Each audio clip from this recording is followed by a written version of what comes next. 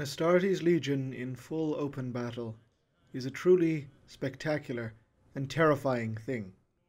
Thousands of power-armored transhumans moving with a speed, surety, and fury that seems almost impossible to have sprung from the bodies of Homo sapiens. A legion will crush, pulverize, and annihilate any foe it may come across under the boots of 10,000 Astartes or the treads of 10,000 tanks. There are, however, times when a defter touch is needed, when a single knife is much more effective than 100 cleavers, when a surgical incision can end a war and save millions of lives. Know then that this is a record of the Emperor's silent stalkers, the hunters in the dark, the death that springs from the shadows, the 19th Legion Raven Guard. The first legionaries of the 19th Legion were drawn from the Xeric tribes of the Asiatic dust fields, savage and fiercely independent nomads who had spent centuries resisting the depredations of the neighbouring Yindonesic bloc. Ultimately unable to resist the Emperor's Thunder Legions, the tribes, admired by the Lord of Lightning for both their martial spirit and resourcefulness in a resource-lacking region, ordered them to render their firstborn sons to his gene labs. The nascent 19th Legion these sons were earmarked for soon adopted the culture of their tribal fathers, developing a reputation for a viciousness that bordered upon cruelty when attacking, and a cold watchfulness in victory. They, like their ancestors, believed that no true triumph could be had until the enemy had been utterly subsumed, and this vigilance for rebellion or recidivism would become a defining characteristic of the 19th in those early days. Certainly, this attitude is on display in the surviving accounts of the Proto-Legion's first campaigns during the Unification Wars, including the liberation of the Central Asiatic region from the tyrannical Caligan of Ursh. The Legion made its mark immediately, employing rapid and devastating strikes that efficiently and coldly broke the tyrant's hordes into pieces. It is known that the enemy deployed many thrall psychers and debased psychotech weaponry, from which the Legion was to suffer many casualties. The accounts speak cryptically of a darkness that the veterans of the campaign would bear ever after, and certainly the 19th would see a marked increase in legionaries lost to apparently suicidal charges against enemy formations, and a higher than average proportion of the solitary Moritats than their fellow legions. This higher than expected casualty rate was marked in the Legion's prosecution of actions during the solar reclamation. Of their operation on Jupiter's moon, Lysithea, which pitted them against Xenos slavers, almost no record exists, but it is known that whatever occurred during the moon's scouring did so at the cost of the entirety of Lysithea's human colonists, as well as thousands of Astartes. The Xenos of the Jovian range were utterly annihilated, but the majority of the surviving veterans of the engagement were summarily withdrawn from active service by the Emperor's own gene rights, never to return to their legion. Such an action is unique amongst the history of the Legiones Astartes, but what horrors were either endured or perpetrated by the 19th, none can say, for all has been redacted from imperial record. Survivors that were not withdrawn fought for the remainder of the Great Crusade with the ancient Jovian rune carved into their armor plate, and after many decades this was only ever seen on the hulls of Legion dreadnoughts, such as the sarcophagus of Shade Captain Voltaris, until the bloody true deaths of many of these men at Gate 42. Owing to both Unification War and Solar Reclamation losses, and their dark reputation, the 19th proved to be a difficult prospect for the nascent War Council in deciding initial Crusade assignments. Luckily for the Legion, they had a keen supporter, Horus Lupercal. The first found Primarch of the 16th Legion Luna Wolves Horus was a keen admirer of the utility the 19th presented, for their own skill complemented those of his wolves perfectly. When the 16th launched their trademark overwhelming assaults, the Astartes of the 19th would already be in position, having infiltrated the enemy positions to cut off reinforcements, deny retreats, and cut down those who attempted to flee. Those who did manage to escape were relentlessly hunted and captured, and would be watched closely by the brooding warriors of the 19th until compliance was assured. The Legion was the hidden blade of Lupercal, vigilant and ever ready, plunging into the enemy's back as the Luna Wolves tore at their front. Should compliance be acceded to without the need for bloodshed, the blade could be silently and clandestinely withdrawn, with none knowing it had ever been there in the first place. Such was the strategic closeness the 16th and 19th Legions shared, that some within the Imperium commented that Horus treated the 19th like a chapter of his own legion, rather than a genetically and operationally distinct formation in its own right. Certainly, the 19th's small size did it no favours in this regard. While other legions swelled with new off-world recruitment fiefs, and the Luna Wolves themselves grew rapidly with the rich manpower of their new homeworld of Chthoniya, the 19th still drew its neophytes from the Xeric tribes of its birth, and as such retained their culture fiercely as other legions changed to match new cultural patterns and experiences. The unadorned grey of their original plate was also retained, but it was noted that the Legion took to marking their faces with the dust of their home region, leading to the origin of the unofficial cognomen Pale Nomads. It was rather apt, as their gene seed had the effect of turning their skin almost unnaturally pale, their hair midnight black, and in small numbers, their entire eyes as well. Across the galaxy, he from whence these traits had been derived was coming into his own. Corvus Corax's gestation pod had crashed into a lightless cave on the moon of Lycaeus, orbiting the planet Kievar. This world was a technologically advanced planet akin in many ways to the forge worlds of the Mechanicum of Mars, and exploited the mineral wealth of its moon relentlessly. The infant Primarch was discovered by a team of slave miners, sent to the moon to work until their deaths by the technocrats of Kievar below. Taken as a babe in arms, the slaves, who ranged from criminals to political dissidents to simple shift workers who did not meet quotas, hid the boy from the violent overseers, raising him in secret.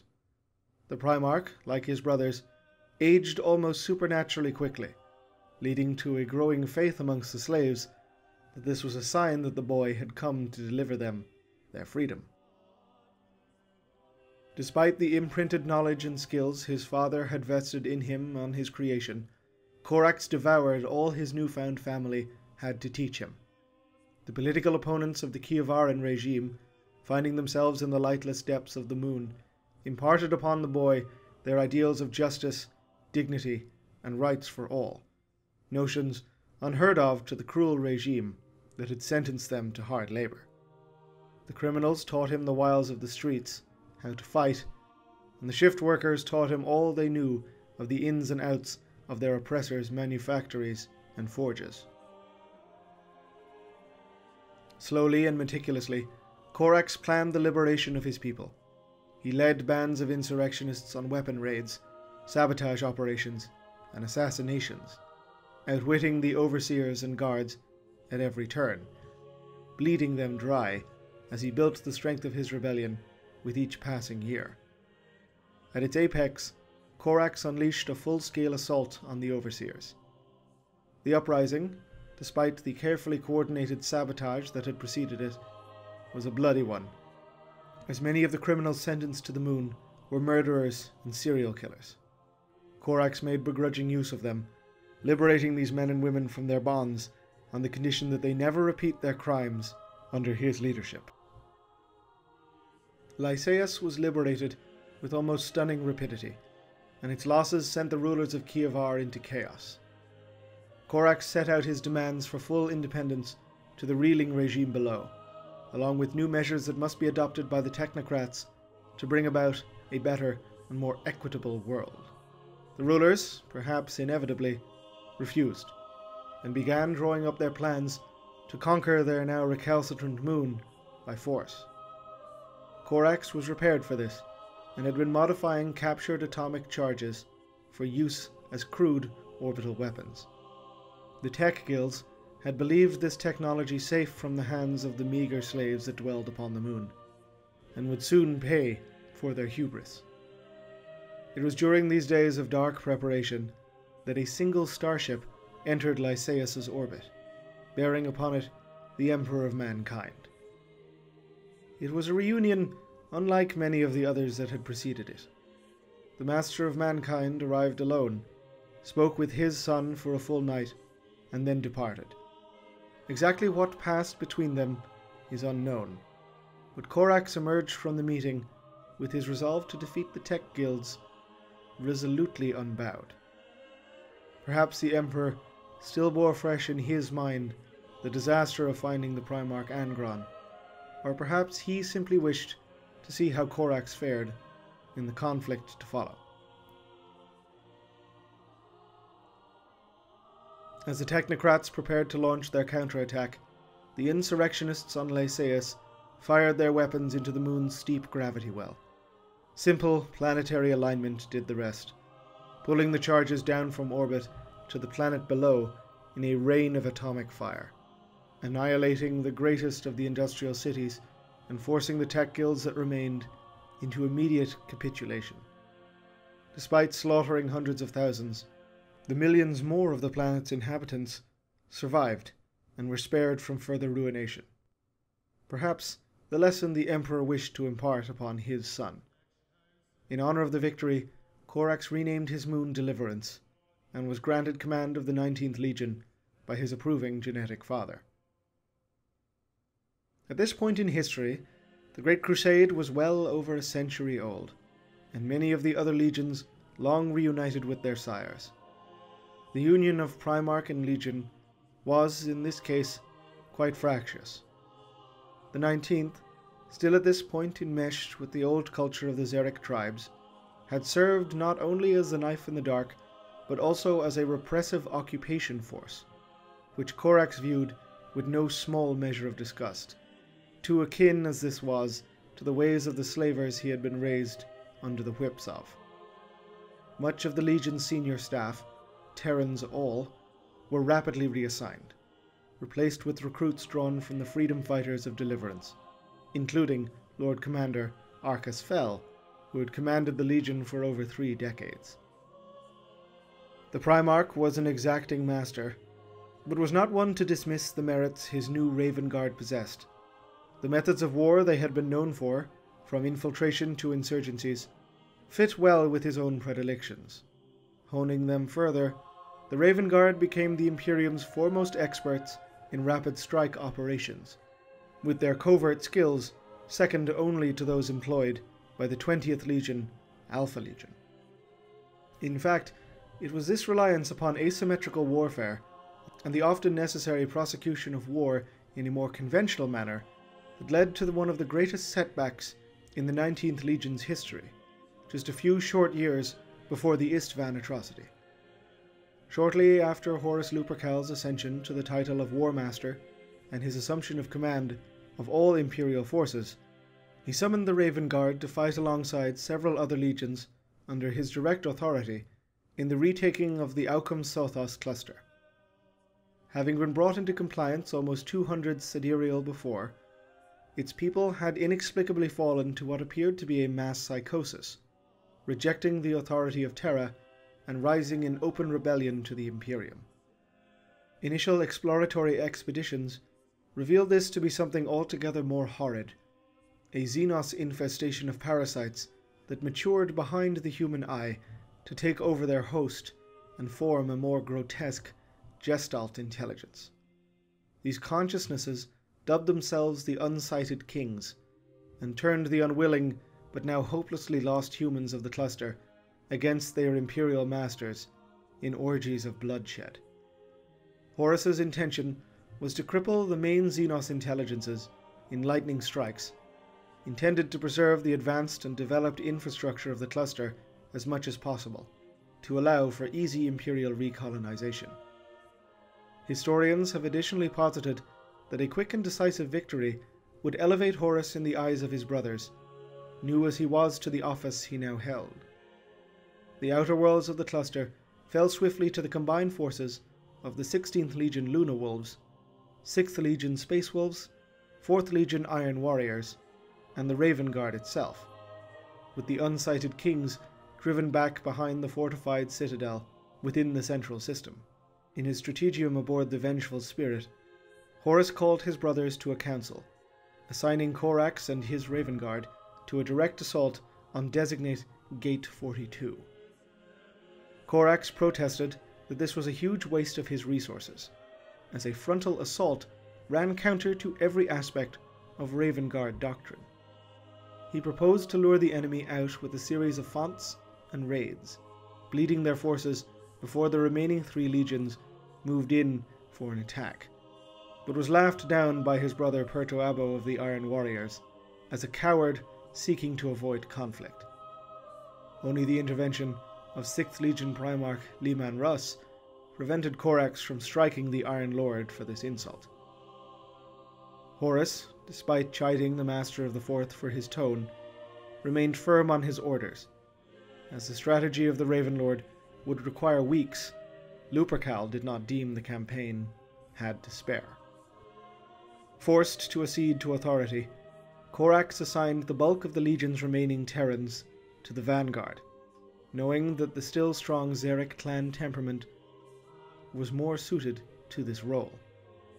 Furthermore, these echelons had voiced strong support for both the War Master and his plan, to the extent that discord ruled the Raven Guard's command cadres, and accusations of disloyalty to the Primarch were being thrown down by Astartes from Deliverance. The assault that followed was even bloodier than the Raven Lord could have anticipated, with the companies of his legion being decimated as they attempted to take a breach in the walls. Corax himself committed to the field, rallying the almost shattered Raven Guard and pushing into the fortress personally. The tally of victory was grim. To Horus fell the honor of slaying the unsighted kings themselves, but millions upon millions of host bodies had been killed in the process, and amongst the fallen, tens of thousands of 19th Legion Astartes, the majority of them Terran. Gate 42 is remembered as a stain upon the Legion's history, eclipsed only by the massacre that would follow scant years later. The Raven Guard were, on account of their substantial losses, rendered the smallest of the Legiones Astartes, and Corax refused to fight alongside Horus from that point onwards, forcibly ending the close relationship the 16th and 19th Legions had held for almost 200 years.